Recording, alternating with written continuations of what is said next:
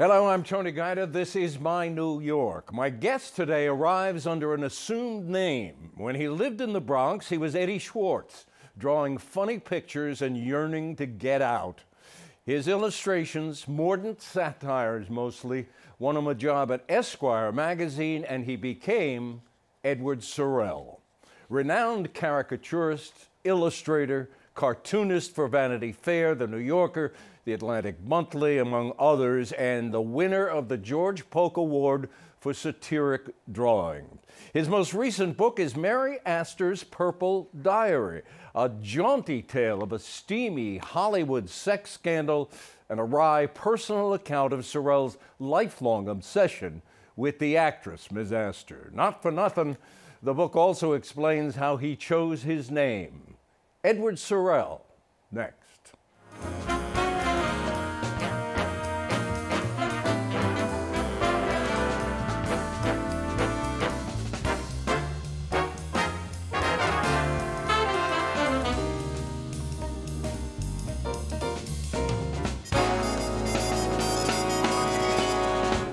Ed Sorel, it's a delight to have you with us. And this book, Mary Astor's Purple Diary, is such fun.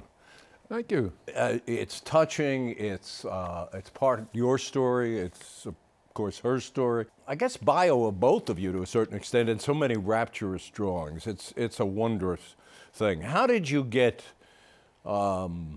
interested in Mary Astor? It was fate. I moved into a railroad flat that was run down. I had just married, and my wife said, "You've got to replace the kitchen linoleum." This is when? This is 1965. Uh-huh. And under 4 layers of linoleum, I came across the Daily News and the Daily Mirror, which were laid out to cover up the warped floor. And they were from July 1936. Wow. And they all had headlines the size of War Declared about this trial in Los Angeles about a custody battle between Mary Astor and her husband for their daughter. And the reason it was a scandal was because he had stolen her diary, in which she kept a careful account of all the men she was having affairs with. Yes, and she, not only a careful account, but a pretty explicit account of... Yes, especially with an affair that she had in New York. She only used initials, but... in the diary, yeah. This initial was G, yeah. And it quickly became aware, the husband became aware that the G in this case was George S. Kaufman, the playwright and former New York Times drama critic, I think. Critic and man about town, supposedly the wittiest man in New York. Yeah. And apparently a male, sort of a male nymphomaniac. Yes. I think that's what you call him in the book. No, that's what his producer called him, a male nymphomaniac. Well, I don't want to get too prurient, but the reason was he had an open marriage. It's questionable whether that was at his wife's desire or his, but it was an open marriage, and he was going to make the best of it by having all the women he could. Well, and he apparently did. Yeah. Mary Astor, it's so interesting to learn of this very sensual and seductive and steamy side of her, because, you know, you look at her on the screen, she doesn't come across as a sex bomb. No, there's a reason for that. Her father, who was a German immigrant, was determined to have her articulate her speech very carefully, so that by the time she went to grade school, she talked differently from all the other students because her speech was so articulated. And when her father, a terrible, terrible tyrant of a man, forced her into becoming a silent screen actress, and the producer, the head of that studio in New York. That became Paramount eventually decided that her name had to be changed from Langhank into something that would fit on the marquee. Changed her name to Astor because she seemed so upper class to him that Astor was the only name that was suitable. So Lucille Langhank became Mary Astor. Yeah. At the time that Dad forced her into this, Hollywood, much of it was still in New York. Yeah. But he wasn't smart enough to realize it was moving to California. He was a little behind the times. They were moving to California by then. There were 500 movies made every year in the 20s, more than that are even made now. And there were studios all over in New Jersey and Long Island, all over. There were just these tiny studios. And he somehow was able to get her a contract by showing still photographs of her. She was a great, great beauty. Well, he succeeds. She had no ambition for this. That's such an interesting. All she wanted to do was get married and have kids. Yeah, she wanted to go to business school after high school and then get married and have kids. And I don't know how someone who was so exquisitely beautiful could have ever led that kind of pedestrian life. Yeah, she didn't seem to have, I guess I'm reading between the lines, but she didn't seem to have a lot of self-awareness or self-confidence. And one can understand that given Dad. Given Dad. Dad didn't let her make any decisions, didn't let her have friends in their house, didn't let her go to other friends' houses. She had no way of knowing how other families existed. He was a complete Prussian tyrant, and she wasn't allowed to make decisions for herself. And when she finally had to, as an adult, make decisions, she was incapable of making them, or at least not making good ones. Yeah, he used her as an ATM machine. I mean, he just took virtually all of her money, all the money she did. He took all of her money and threw it away. He was a damn fool, unfortunately. So he kept investing in terrible things, and the money was gone. And she was in debt all her life. Yeah. We're talking with Ed Sorel about his wonderful book. What a great read, Mary Astor's Purple Diary, referring to the diary she kept of her sexual escapades, which began when she was, what, 17, and just a pretty new silent star, but she got in a picture with John Barrymore. Well, as you know, what happened was that John Barrymore was taking the 20th century to Los Angeles, to Chicago on the way to Los Angeles, and he picked up a movie magazine with her photograph, her 16-year-old photograph, and underneath it said, "On the verge of womanhood." And Barrymore... That must have been catnip, too. It was catnip. Barrymore made a habit of deflowering virgins, one of which, incidentally, was the girl in the red velvet swing, Evelyn Nesbit. Yes. And so he insisted when he gets there, he tells Warner Brothers that he must have Mary Astor as his leading lady in Beau Brummel.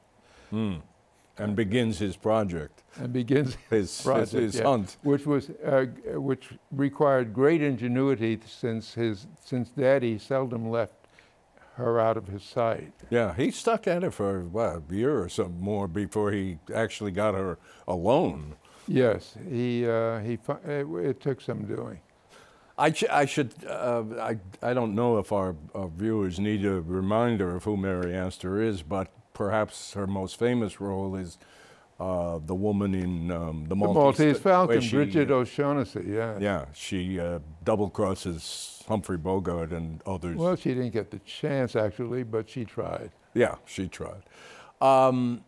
So you're not shy about talking about your obsession with this woman, Mary Astor, and this story, which begins in that Coldwater flat. No, I think it reflects good taste on me. It certainly does. And in order to learn more, well, we have we have Barrymore deflowering her and then dropping her, you know. That's a wonderful, he had, what was his nickname for her, Goofer? Goofer. Yeah, with a PH, Goofer, yeah. That's a lovely drawing in the book of, you know, how he just brushes her off. Well, to come to his defense to a certain extent, I think he really was in love with her.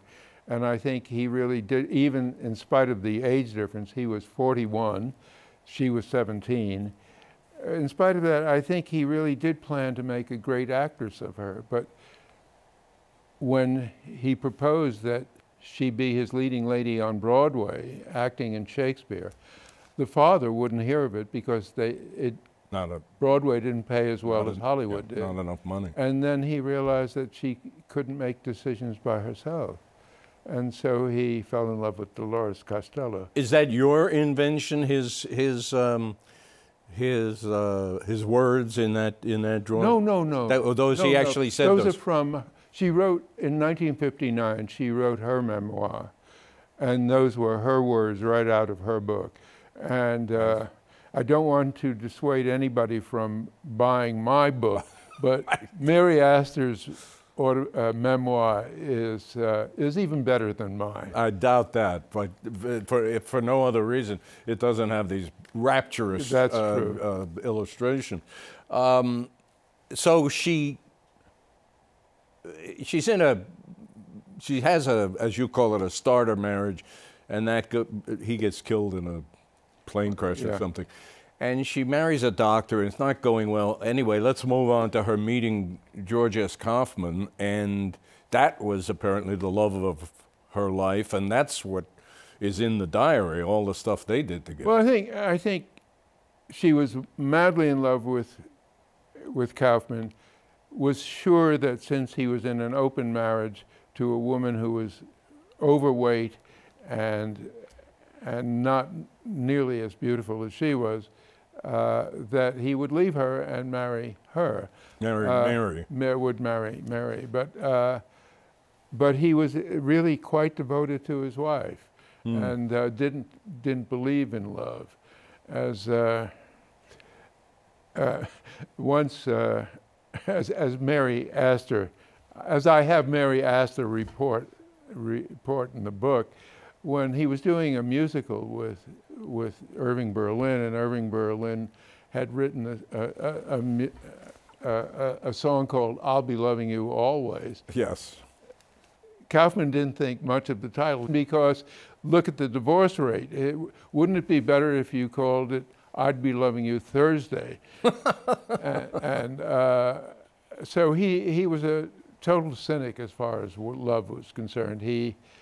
Love didn't work out for him. But this is the grist for the middle of her diary. I mean, she writes stuff we can't even say on this program in that, and it becomes about her, you know, liaisons. The newspapers had to clean up her diary in order to report what was in it. The reason that everybody knew what was in it, the court was going to keep the diary closed. But a reporter, a woman reporter from the Daily News, whose name I now forget, bribed somebody in the law office to get the diary and photographed it so that the world knew what was in her diary. Well, I should have pointed out before now that the subtitle to Ed's book, Mary Astor's Purple Diary, is The Great American Sex Scandal of 1936. And of course, the tabloids had a field day with this. It may have been the biggest, it may still be the biggest sex scandal out of Hollywood, who knows, but it was certainly... It was right up there with Arbuckle, Fatty Arbuckle. And kind of put a bow on it. I mean, the trial comes about because in order to be with Kaufman, she gives up, she wants a divorce from the doctor. She wants a divorce. Gives up custody of her daughter for she gave up custody of the daughter because he said, if you leave, if you don't give me everything, which meant all your money, the house, and the child, I'll reveal the diary to the world and you'll be through in Hollywood. That's what made her give up the kid. It wasn't the love of Kaufman. She had by that time, I don't think she may have realized that he was never going to leave his wife. Yeah. And in 1936, or 35 or 36, she reconsiders what she's done and sues, and that's where the trial happens and all the other stuff. Yeah. And it comes out well for her, I think. Yeah, it was one of those scandals that made her. She was, before the trial, she had already signed a contract with Sam Goldwyn to act in Dodsworth, the novel by Sinclair Lewis that was being made into a movie. And that was a very sympathetic role. And that role won her back the audience that she may have lost in the trial. It was the most appealing. If any of your audience has not seen Dodsworth, for God's sake, see it. It's one of the really great Hollywood movies from that period. And you report in the book that Sam Goldwyn had a very different take on her trouble. I mean, there's this, steamy sex scandal going on. The papers are eating it up. And everybody's worried about her as a potential star, but Sam sees it a different way. Which was interesting, very interesting. Yes, there was a lot of pressure on him, especially from the other movie producers. They had all ganged up on him in a conference room and were pressuring him to take her out of the movie by using the morality clause, which is in every contract that every actor signs. And he refused to do it because he said a woman fighting for her, risking her life, risking her career to get her daughter, that's noble, and people understand that. But the real reason that he wouldn't take her out was because Louis B. Mayer wanted him to take her out, and he hated Louis B. Mayer because he had forced him out of Metro Goldwyn Mayer. Yes. And he hated Louis B. Mayer with all his might, and showed it. And showed it. So many strains, so many interesting strains in this book, including, as I said at the top, how Ed Schwartz became Ed Sorel is in here. Yeah. Well, the other thing that I had in common with Julian Sorel was that Julian hated his father too. So that was one of the reasons. Julian Sorel, the character from The Red and the Black. That's right. Protagonist, I guess. Right. So he hated his father too? Yes, I didn't. You didn't care for your father? No. My brother and I are quite old now, but whenever we get together, most of the evening is spent about how much we hated our father. Well, you told me earlier that Julian Sorel in the book is a hunk. He's a magnet for women. You like that part about it too? Yes, I couldn't score to save my life, but this was the As a young man, huh? This was the 1950s, and Woody Allen and I had the same problem. We just couldn't score, but it was. So it was a hard time. So Julian Sorel, Julian Sorel was co-opted by Ed. Yeah. And good for you. Yes. In The Red and the Black, as some of your readers will remember, he is guillotined at the end. Yes. And the woman who still loves him takes his head and holds it to her bosom. His severed head and holds it to her. That was the kind of life that was the kind of death I wanted. Perhaps could still have. I hope not. I don't. It's too late to lead the revolution now. Well, maybe not. We should talk about revolution, which is not revolution per se, but so much wonderful satire and anger in your drawings. I heard you say in your brother's film, my best drawings, I draw my best when I'm angry. Yeah, hate is, well, you know, every boy that hates his father has a big problem with authority, and I am one of those. So these days are a little difficult for me. And they have been actually since the end of World War II, since I felt that every president I lived through was the dumbest president that I've ever had to live through, but they just keep getting worse and worse and worse. And I'm almost at my wit's end now. So well, you're committing all of that hatred and opinion of the president since the war to a memoir that you're underway with now. I was asked to do a memoir, but since my life was incredibly boring, I had to do something to liven it up. So I am devoting a few pages at each point in my life to the president I was living through during that period. And I find that they were even worse than I realized at the time. I didn't know that Eisenhower overthrew 4 democratically elected governments while he and Dulles were president, and I didn't know that it was actually Truman and not Eisenhower who was the first one to give aid to the French in Indochina, in Vietnam, and I didn't know a lot of the terrible things that our presidents did. So this has made the book interesting for me, and I hope for the readers, assuming I finish it someday. Well, I hope you do, because I want to have you back and we'll talk about it. The current president, you're not too fond of him, and I see that you have an illustration of him as Medusa. Yeah, so the snakes, well, his hair is his defining feature, so I turned his hair into snakes, and the snakes were all the things that he had done in his lifetime. And of course, Medusa, what was the myth that if you saw her or looked at her, your face turned to stone? Yes, and he is pretty hard to look at. Yes, but... And listen to. He's hard to listen to.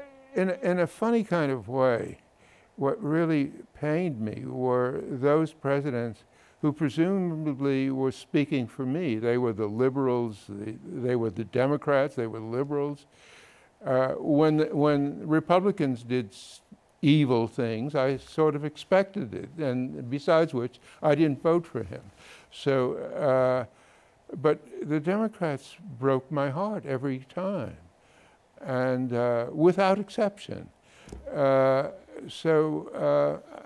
How we ended up with Trump is no mystery to me.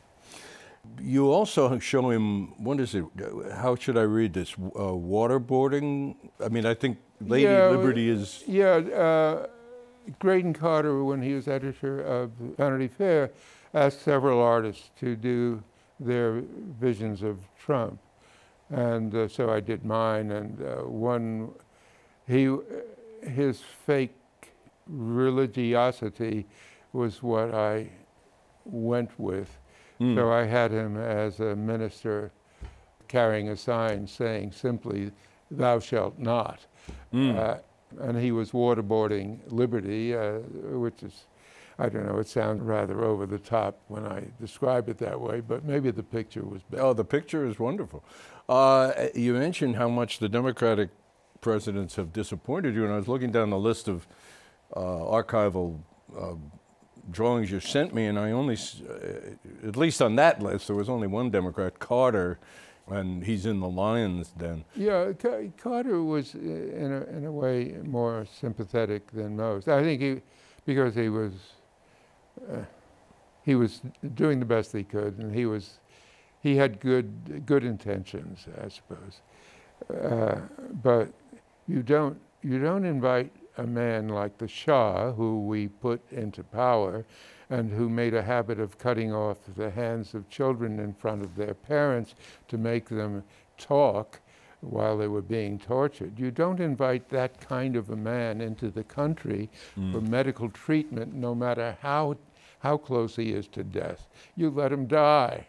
You draw so well when you're angry, and we're going to show some of your drawings as we leave the program, but I want to point out one danger of being angry and being a political cartoonist. Bob Rogers, I don't know if you're familiar with him, was fired after 25 years at the Pittsburgh Post-Gazette not long ago because he made fun of Mr. Trump. So there is danger in what you do. Well, not for me. I haven't had a job since I was a kid.